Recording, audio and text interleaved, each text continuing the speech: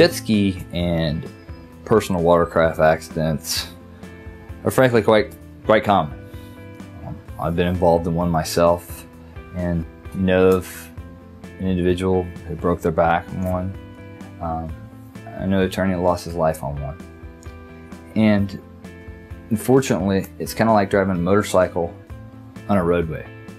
You're smaller than the boats out there, and for that reason, they don't pay a whole lot of attention to you. Also, you're quicker, you're more maneuverable, and usually, people using personal watercraft are trying to ride a wake or jump a wake off of a boat, and for that reason, they get quite close. The real question is, did the other boat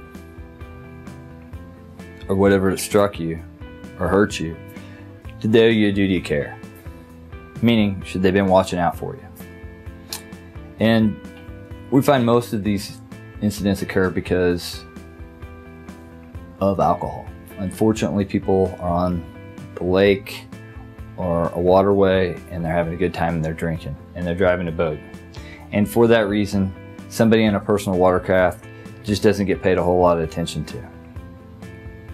Obviously, the person operating a personal watercraft is just like driving a motorcycle.